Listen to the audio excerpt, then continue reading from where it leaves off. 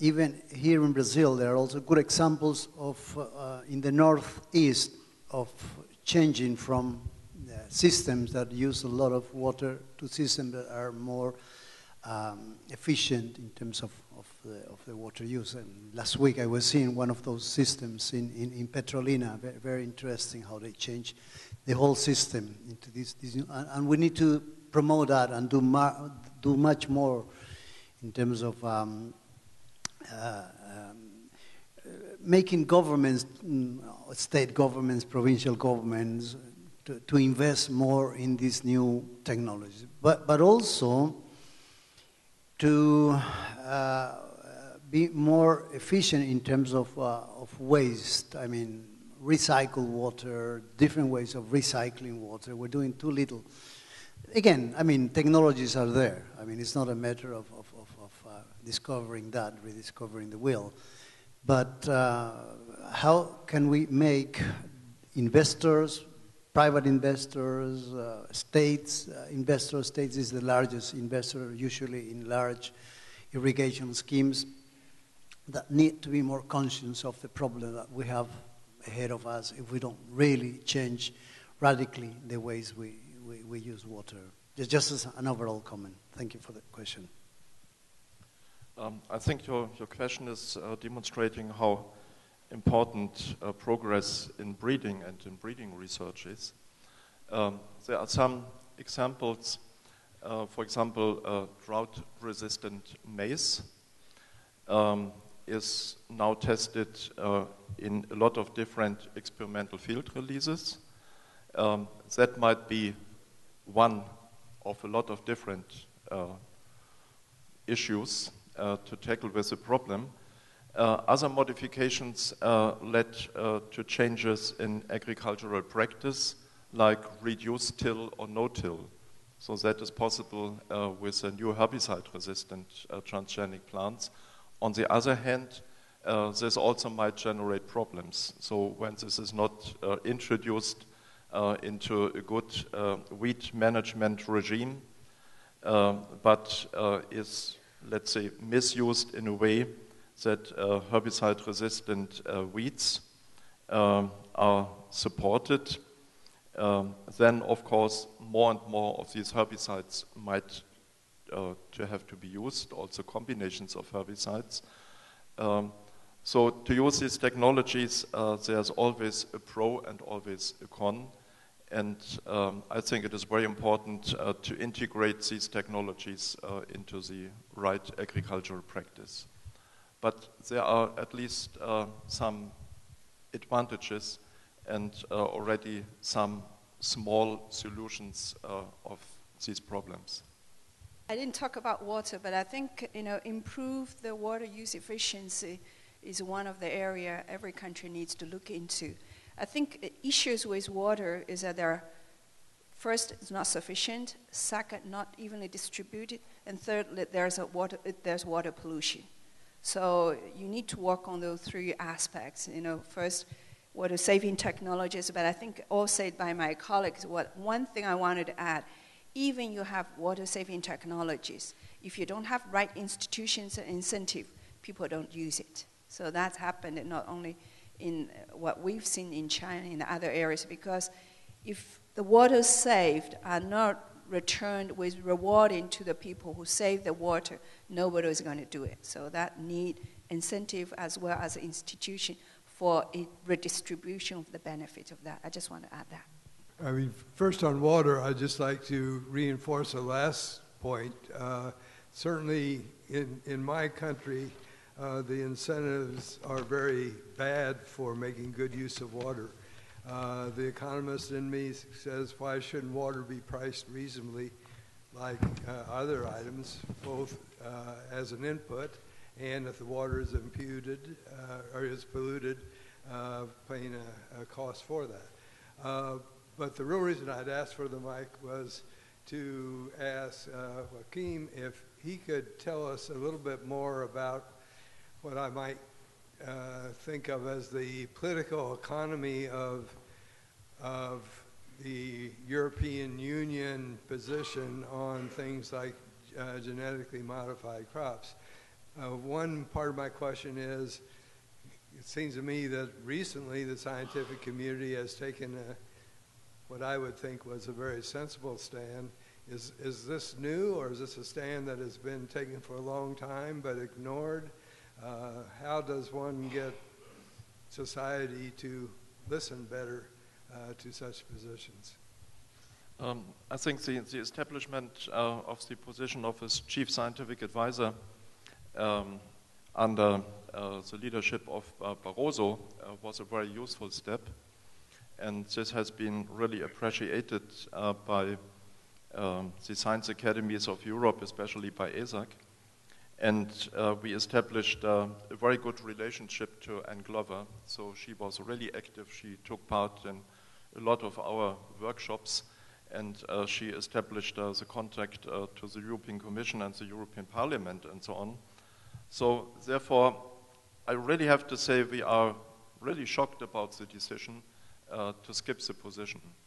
And Glover became under fire, especially by anti-GM NGOs in Europe. And my interpretation is that the weight of these NGOs is more important concerning votes than the weight of science concerning votes. It's unfortunately a very negative statement. So, of course, we have to work hard to publish position papers, to come into contact with members of the parliament and so on. Another just recently quite negative event was the vote by the Environment Commission of the European Parliament.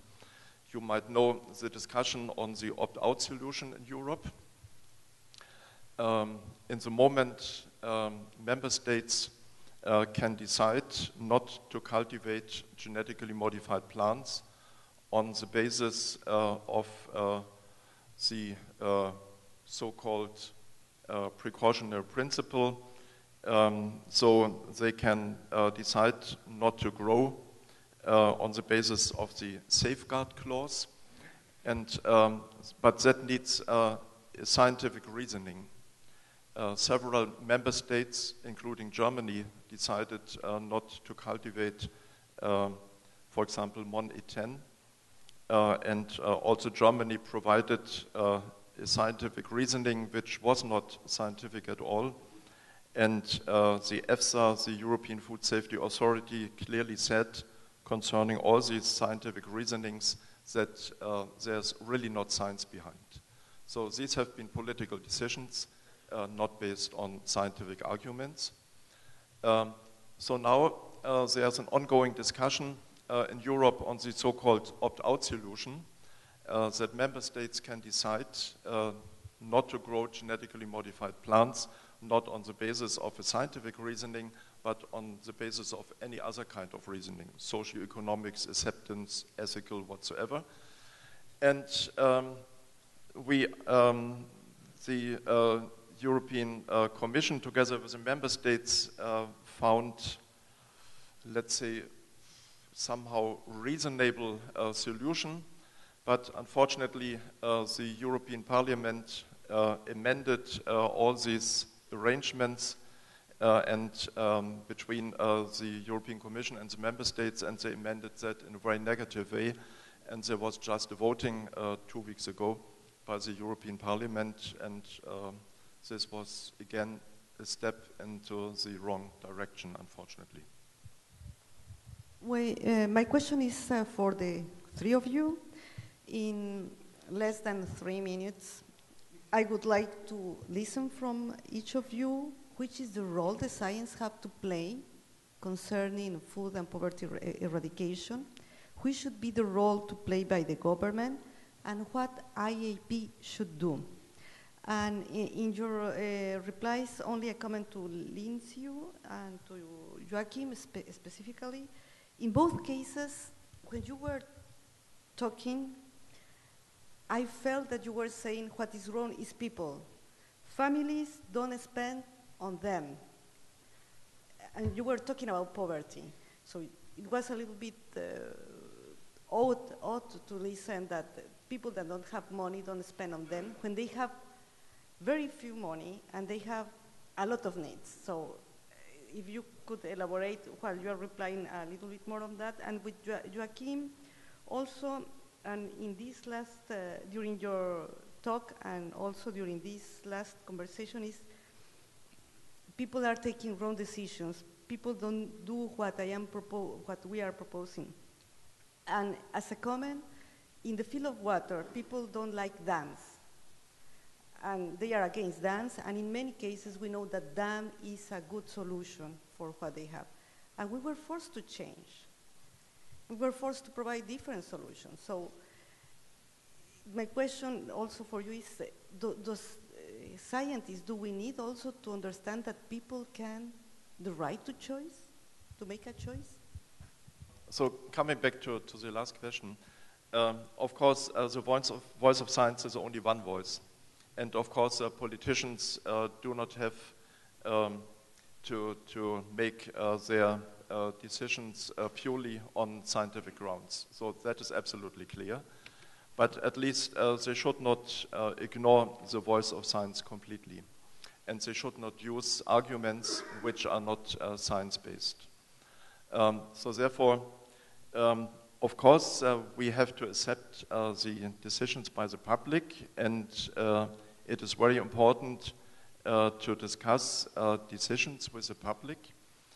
So, for example, I'm coordinating a quite large project funded by the European Commission, and one very important step is to include stakeholders.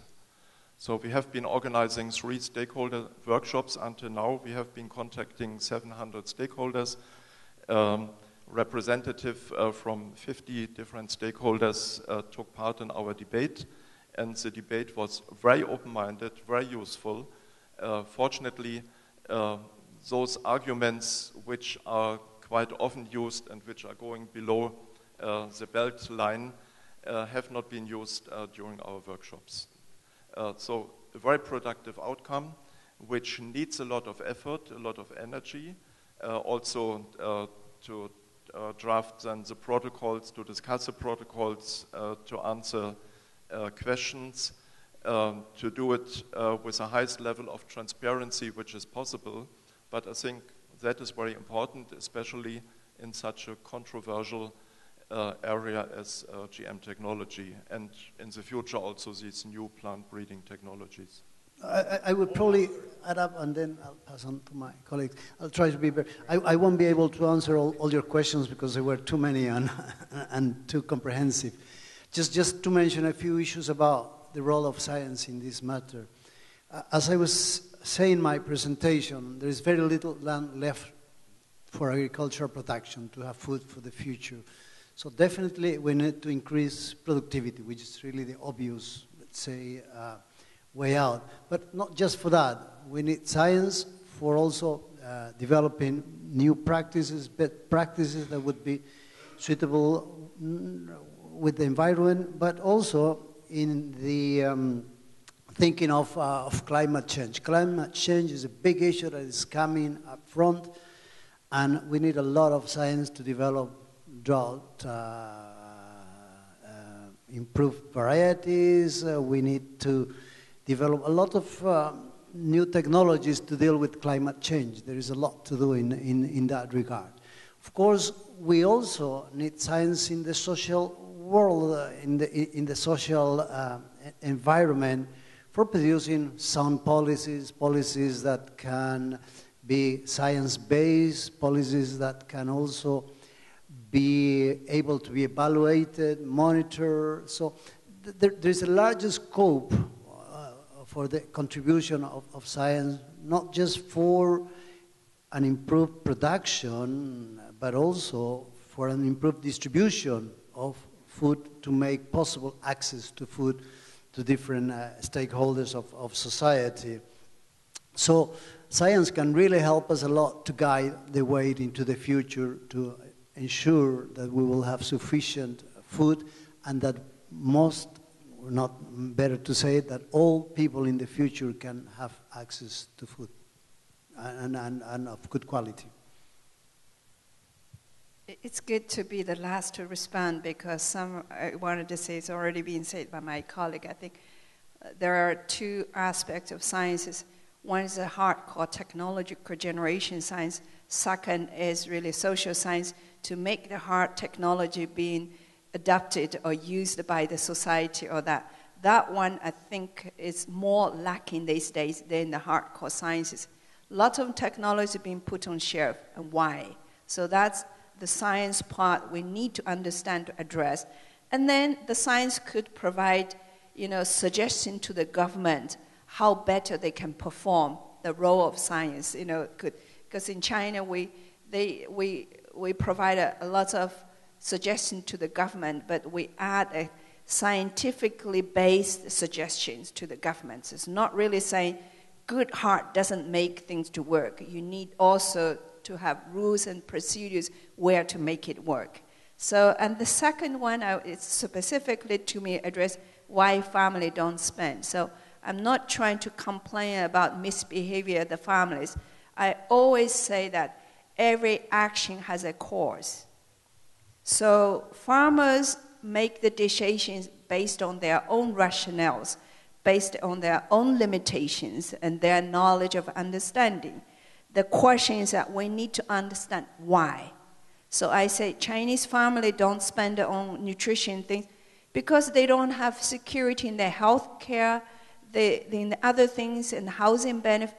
They need to be more assured on that aspect before they can think about 20 years from now what the consequences are. So what I wanted to say is that everybody's rationale based on their own environment and understanding of the factors and causes. So there's no complaining about them. So I never say farmers are stupid.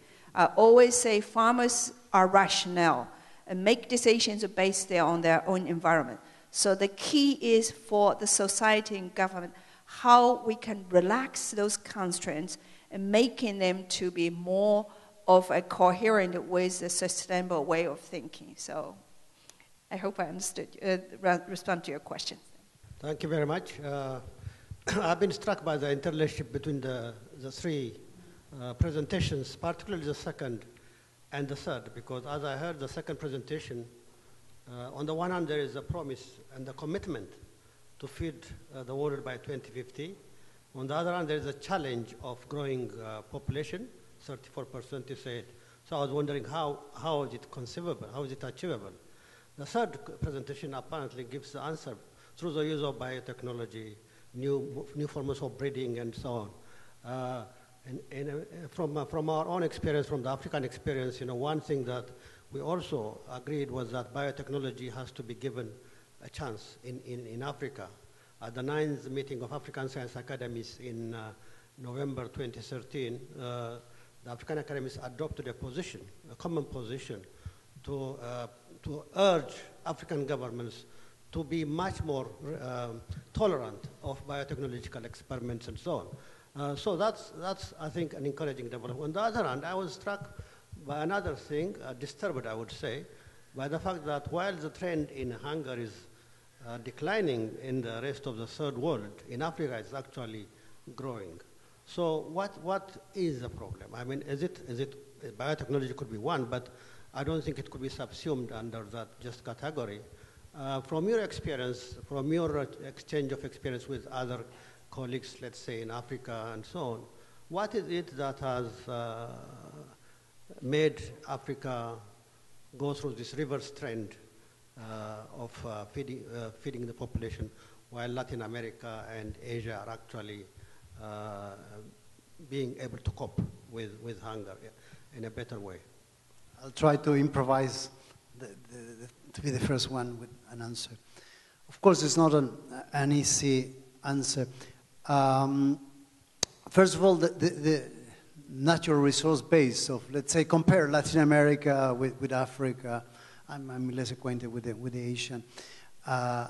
It's more or less the same. I mean, it's not really big. Of course, you have the Sahel, you have some areas, but also you have large, very good areas with good soils, good rainfall. I mean, good conditions for producing. So I mean, certainly it can be produced.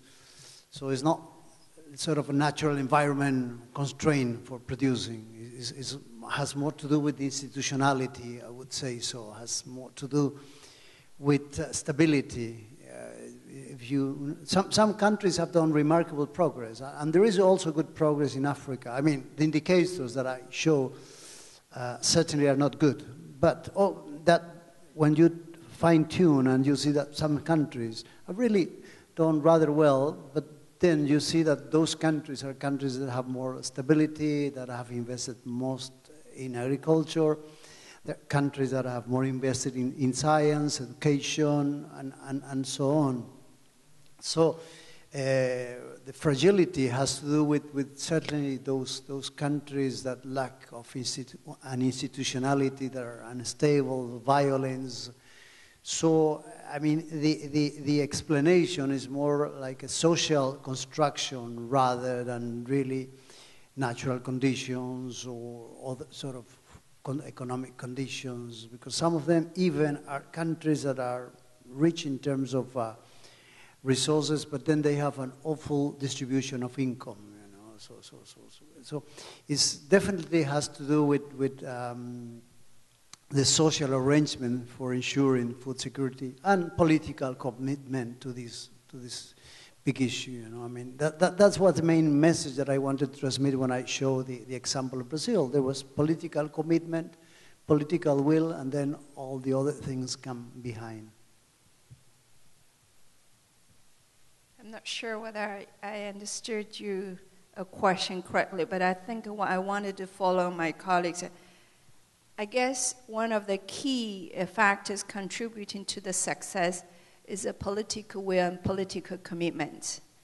But the second one is that you need to have enough wealth, resources to fulfill your commitment. I think without those, I mean, social stability, institutional enabling environment, that's the key, in the first place. And then political commitment need to come with the materials that could support that. I think if a country, you know, you don't want to go to the vicious cycle where the poorer you are, the less resources the government have, and then the fewer you can commit. So I think I'm from China, so I want to use China case because what we had, the government was able to accumulate enough wealth during the reform process to materialize those promises. For example, 30 years ago, we didn't start health insurance for the rural people. We only concentrated on the elite urban dwellers. That's only less than 20% because we didn't have enough resources.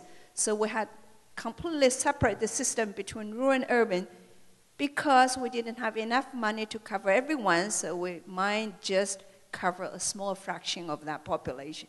Now with the wealth accumulated, we start to extend those welfare programs into rural areas where health insurance, elderly care, we only, you know, the elderly care scheme, insurance only, the system only started a few years ago. And the healthcare system in the country started about 12 years ago. And now we have insurance for other crop insurance. All those need wealth behind it. If you don't have money, you can't. But one big chunk of a commitment for government is public investment into rural areas, roads, irrigation, drinking water, those. So without wealth, you cannot really do. So I don't know whether I add to something complementing on that. So those are the experiences from China, at least. So I'm just a simple plant scientist. So of course I'm not able to answer such a complex question. And of course such a complex problem like food security cannot be solved by science, by plant research alone. So at least to come back to the, I think, very nice example of Brazil, there's a very strong commitment by the Brazilian government to support plant research, to invest into research, also to establish regulatory frameworks which are also supporting small and medium breeding companies and which are not only supporting the few multinationals. I think a very negative aspect in Europe, but also in other parts of the world, is that the regulatory burden for some technologies is too high, and which might have been thought in the beginning as, let's say, a positive step, I think turned out later on as a quite negative effect, that only a few international companies are able to afford to use these technologies. Only they are able, for example, to pay between 20 and 40 million euros to place only one event on the European market. And so small and medium companies, breeding companies, are not able to do that. A second step, I think, is also to support the translation of research into products. I think that is also quite efficiently done in Brazil.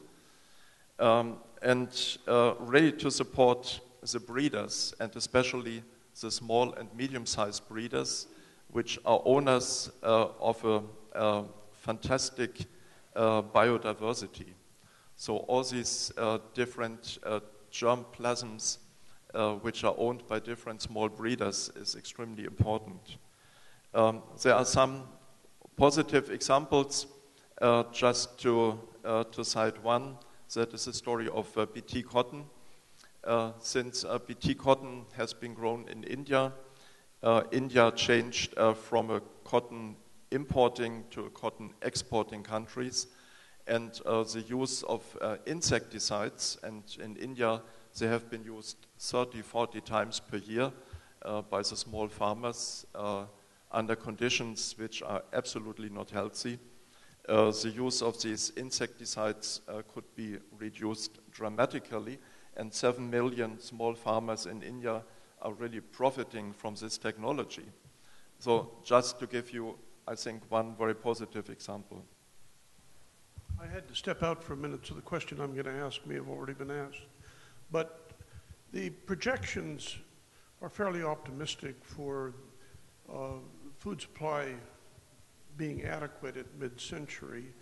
But does that factor in the negative impacts of climate change? Current evidence suggests a loss of 7 to 10% or so of productivity based on climate change, which is already baked into the system.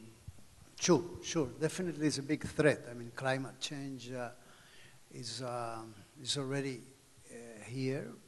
As you know, some islands of the Pacific have lost half of their land because of increase on the sea level. So I mean, now they are not just speaking on how to deal with that, but how to emigrate from those islands to other islands where they can have a living, make a living. So those examples are everywhere. Here in Brazil also, there are also lots of evidence of agriculture being affected by climate change already. São Paulo is one of the key issues there.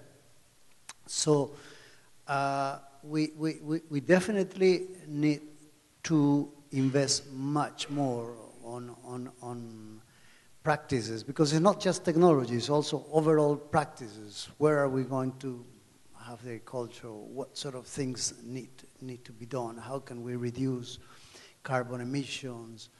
And that's why I like the subject, the big title of this event, a call for action. We really need to do more urgent things related to climate change, because otherwise we won't be able to meet the goal of having sufficient food for the future. As simple as that. That's my personal opinion.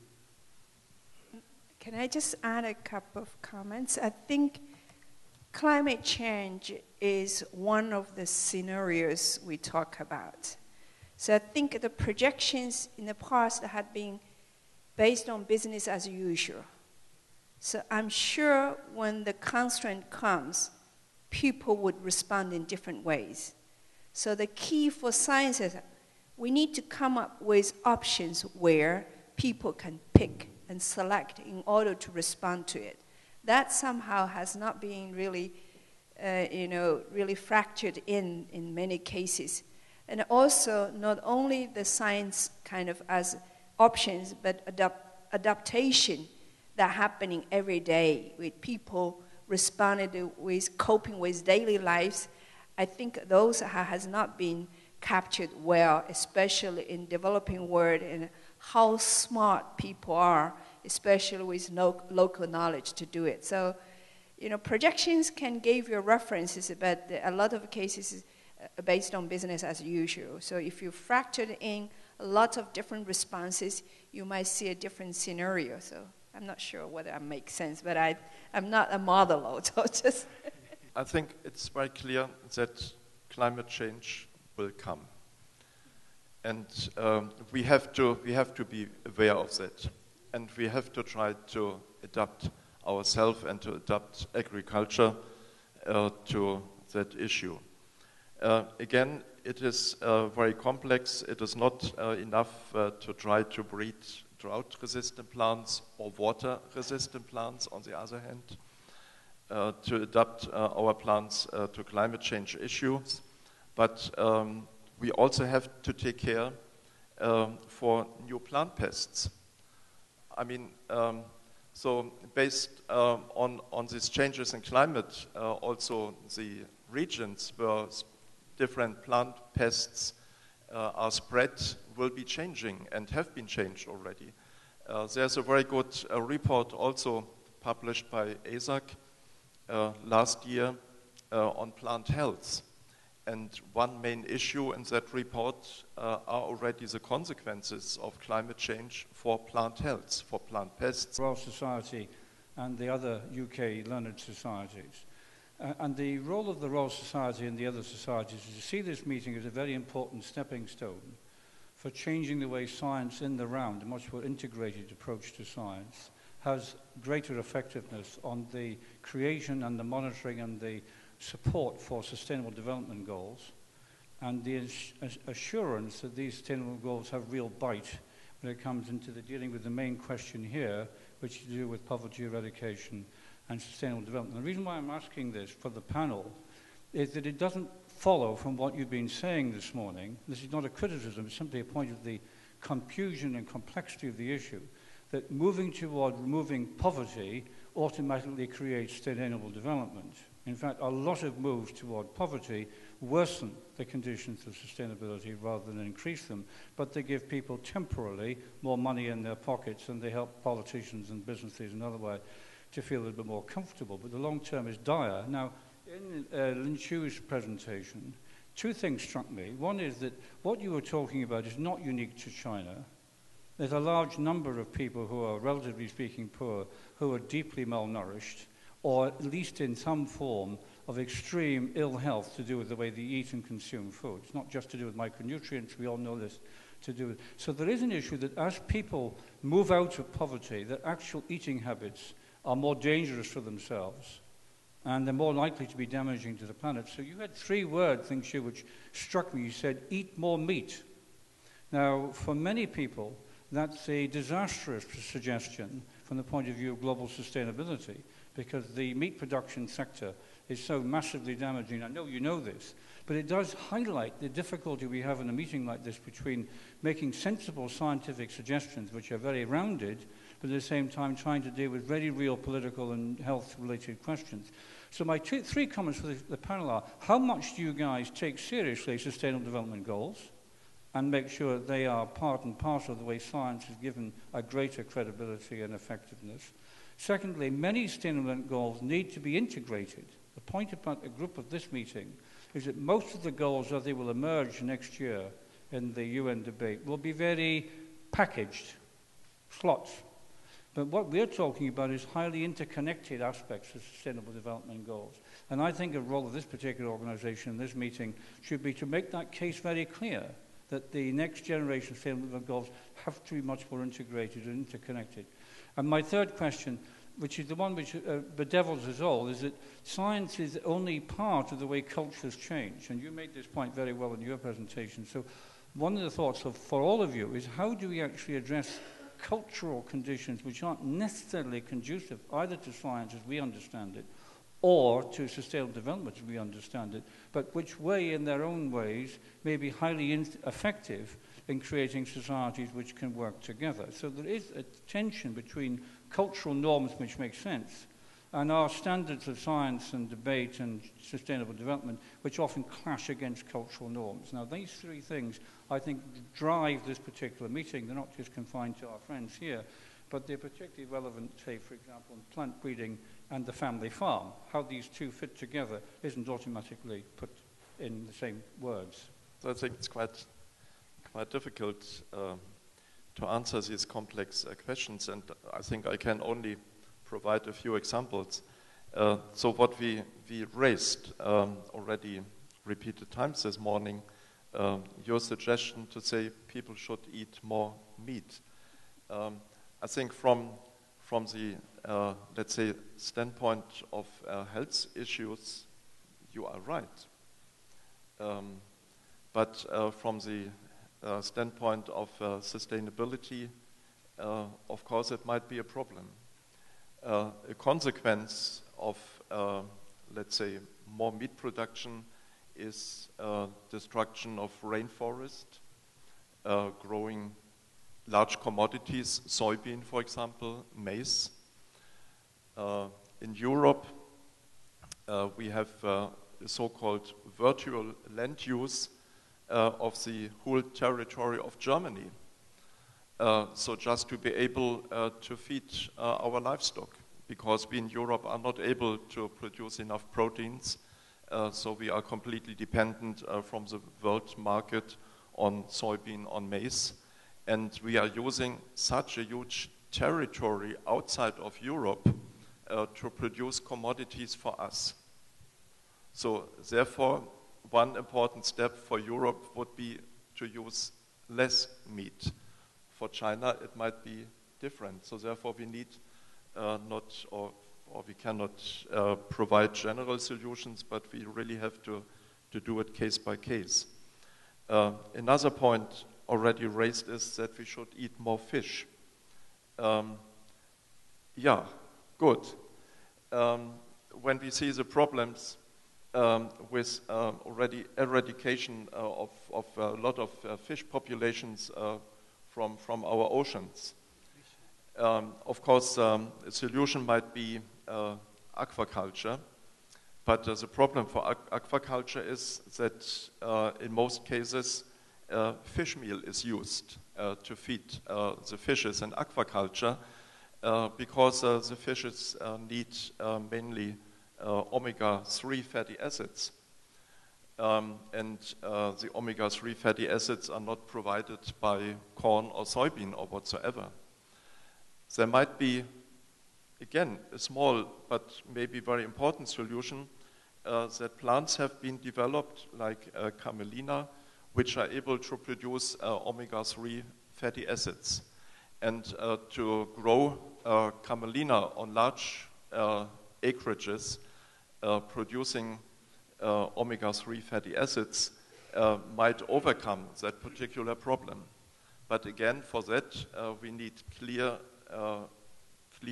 let's say, better political conditions to grow camelina producing omega-3 fatty acids under large acreages. And in Europe, it might be really difficult to do it under the regulatory conditions we have in Europe now. Yes, sure. We need to improve the sort of interconnection of different sort of policies related to the different sustainable development objectives. I mean, when you try, because you have these very, let's say, high-level objectives that are worldwide, you know, but then you need to materialize them, let's say, at the local level. You need to materialize them at the municipal level.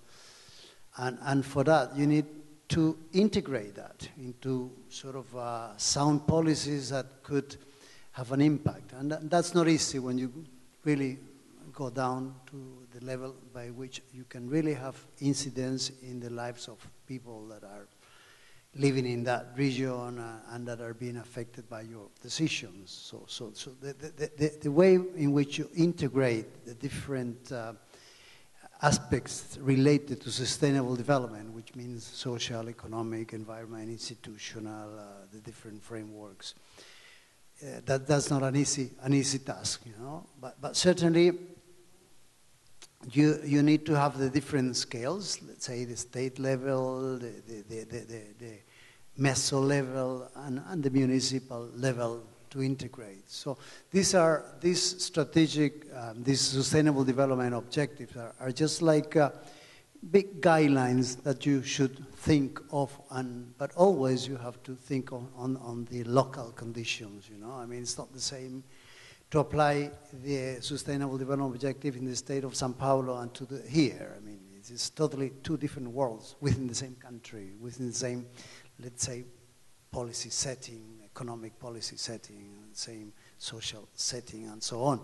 But you have totally different conditions to apply that. You have different levels of investments, of development, of indicators that you need to work it out. So definitely it's a big task when you try to translate these big sustainable development objectives into real things for the people at the very bottom of the social structure.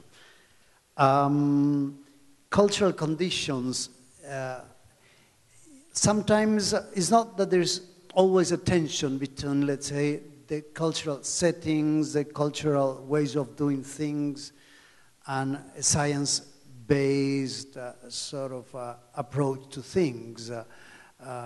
In many cases, there is really a lot of wisdom in the ways some societies do things and organize themselves and have their own rules of the game to do things. But you always need to have this critical view on what is really working in terms of long-term development, sustainable development objectives, and so on.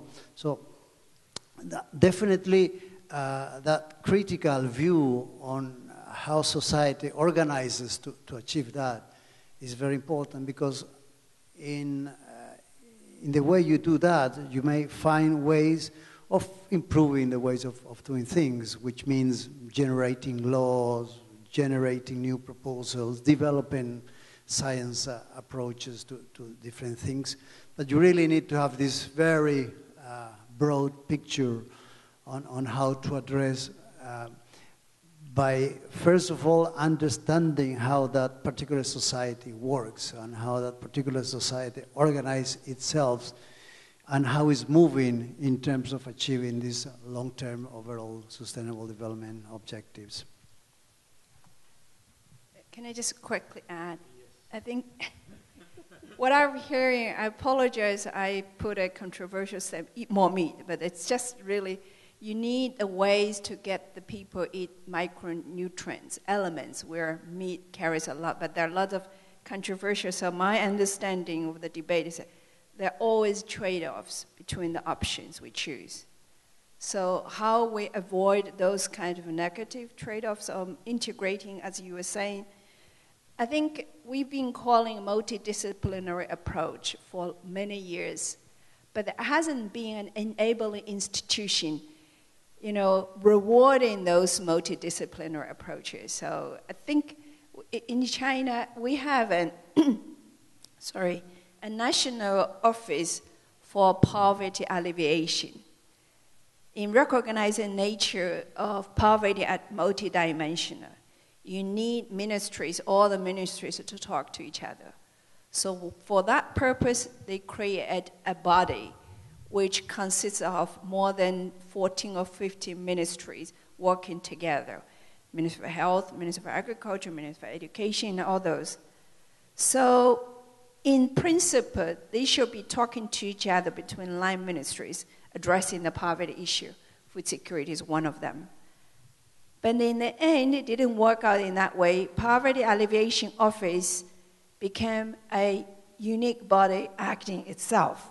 So there isn't a system of punishing them for not dialoguing well between the ministries. So what I wanted to say is that calling for a multidisciplinary approach, a multi-ministerial dialogue is not really setting the principle. You really have to have, again, institutions, incentives to reward those who do well, to punish those who don't do well. If you don't have the, I'm an economist, I always believe in incentives. If you don't offer enough incentives, why should I do that? So I would urge that in the future, the big organization, international organization, call for proposals for addressing food security or even climate change. You need to add elements there. You have to have multidisciplinary kind of approach. Then you add the points to them, the success rate will be higher. So otherwise, people just work. It's easier to work within the same discipline because we talk the same language, we understand the substance, we understand the background rationales well. So cross-discipline, sometimes we don't even understand how to communicate well between the disciplines. So that's really the challenge. In terms of, one last one, how to communicate scientific message to the communities where there are cultural diversities. So I believe if you can, tailor the message where to fit the cultural background, it's easier. So if you only have a scientific message fits all, that doesn't work. So in our cases, when we talk to the Ministry of Education about health problem, they said, I should shut up. So why should we do the health? Because we're working on education. But when we approve to them, if you improve health, you improve the educational outcomes. Oh, it's my kind of interest. So that's just one of these. Okay, I stop. Thank you. My question is, that the good in science are the doubts and the questions we can raise for sure. And my question is that the consequences on human health we have already to solve, posed by the food coming from GM crops. I think this is interdisciplinary questions not solved yet. And I would like to ask the group, the panelists, about the thoughts you have in put together medical and geneticists, agricultural geneticists, I don't know precisely the name of this kind of scientists, to ask and to solve this question of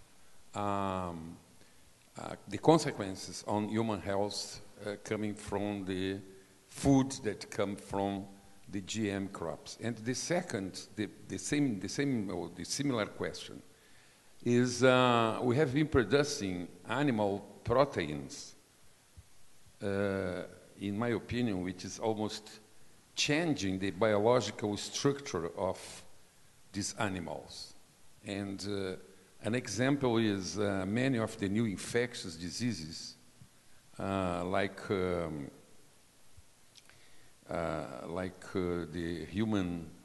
influenza or the flu, started in the chain of production of animal proteins. And we have here a group of agriculture and a group of doctors, and we can try to put together doctors and people from the agricultural sector to solve the questions, these kind of questions. That is, food coming from GM crops and from proteins produced in this kind of transforming animals to have proteins quickly, fast, and to use by exportation, for instance. So, short answer concerning health effects of genetically modified plants and resulting food and feed. There are not only hundreds, there are thousands of publications now, and I think there is now an agreement. There are also a lot of meta-studies concerning health and environmental effects of genetically modified plants, and the scientific clear answer is that the technology per se is not causing negative effects more or less compared with conventional breeding. Of course, it depends which kind of traits you have been introducing. Of course, you have to ask other questions, whether you introduced, let's say, a Bt gene producing a Bt toxin, or you modified complex synthetic pathways in the plant, or you are just modified, let's say, one simple protein in a plant. So my answer would be very, very clearly, and I think that is agreed by the scientific community, that risk assessment and regulation should be linked to the new trade, to the new product, and not linked to the methodology the new trade has been introduced. And we clearly need a paradigm change in our thinking and in our regulation. I would just quickly mention the animal part, I mean, rather than GMOs dealing with. Of course, we have the example of mad cow disease, BSE, which it is a disease caused by the sort of nutrition of the cow. But for that, we've been working, I mean, in FAO with Codex Alimentarius to improve legislation, to improve rules, just in order to reduce the extent of the disease. And it's been very successful worldwide. I mean, we have less cases every year of that because regulations worldwide has improved. And that's part of the role of international organizations, just to provoke the debate, but also to help with technical advice on how to design bylaws that could regulate, first of all, for risk assessment, and secondly, to regulate things that could come out of control and produce serious damage out of practices that are not really done in a way that can ensure safety for the consumers. The chair will be pleased to know that I had a hard question and an easy question. I'm going to ask the easy question. There have been a number of reports recently that talk about food waste. And in fact, one of the rallying points for the anti-GM movement has been that we produce enough food and we need to be wasting less. The claims sometimes seem quite extraordinary in terms of the amounts of food that are wasted, either in post-harvest loss or after the consumption. So I'd be interested in your comments on that. Do we think that these quantities of food are being wasted? Is this an issue? And is it something we should be thinking about when we debate food security? I'll take that quickly because I'm working in that almost every day. So, sure. I mean, the extent of food waste is too high, and we have to differentiate food waste from food losses. Food losses is something that you could, that mainly comes from transfer, and food waste is more something that you deliberately do it, you know, like when you buy products and then you don't consume and it gets wasted at home. And that has to do with changing attitudes, with consumer attitudes, but also producers should be more aware of that. So awareness is really the key issue to tackle that. There are lots of good examples here in Brazil that I'm more acquainted with, in which they have really reduced substantially the large market of São Paulo is one of the examples that they are really concerned with that, and they have better ways of disposing it, and also processing the manage of the refrigerated chain of products. So we need to do much more in terms of raising the awareness, and then search for options is more really to the users, but food waste at homes is a big issue that needs to be hammered through the different ways of communicating that people can change attitudes to food. Just quickly add China case. It's a good question. I think food waste in China is mainly happening in the restaurants rather than at home, I think.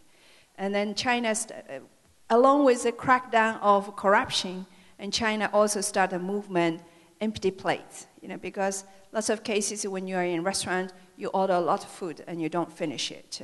And then it didn't feel like misbehaving. And these days, because of the awareness raising, it's becoming an issue. So we always make sure that we empty all the plates, or doggy bag and take home. So that, I think it's an issue, but it doesn't happen much at home, because at home, people are very careful about not disposing.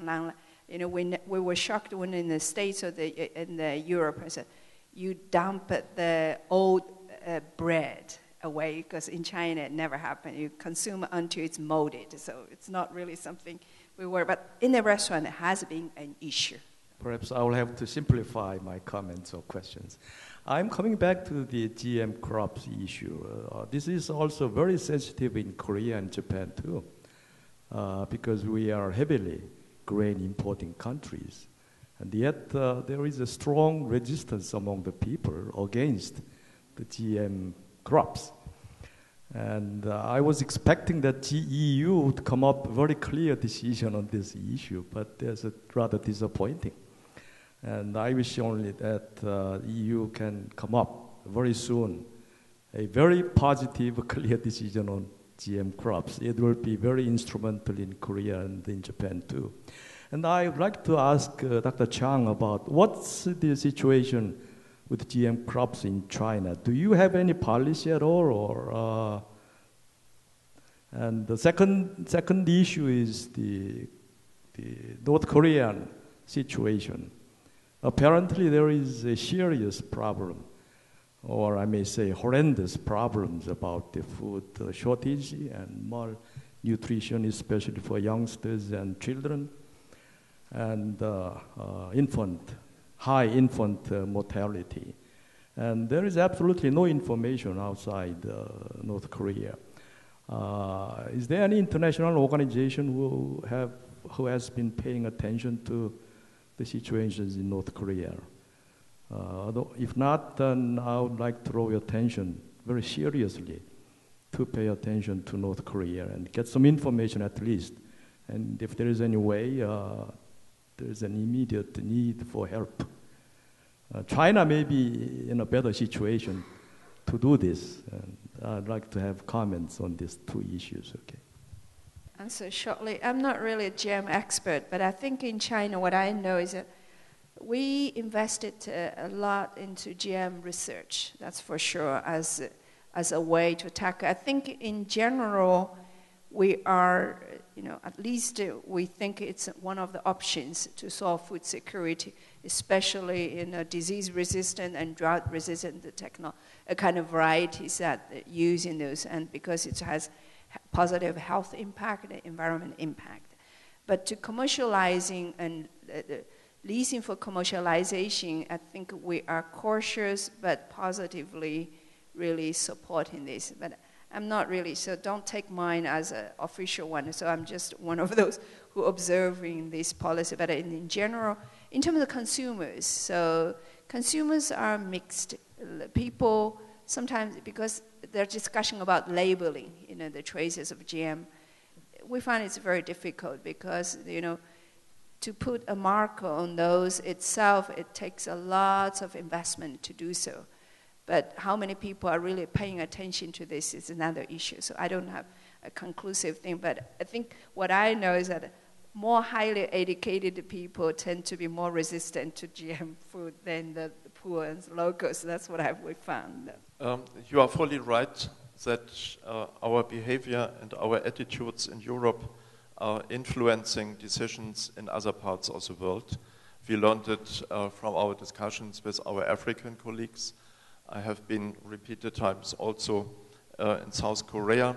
I will also visit Japan in February to talk about the new breeding technologies, and this is absolutely clear.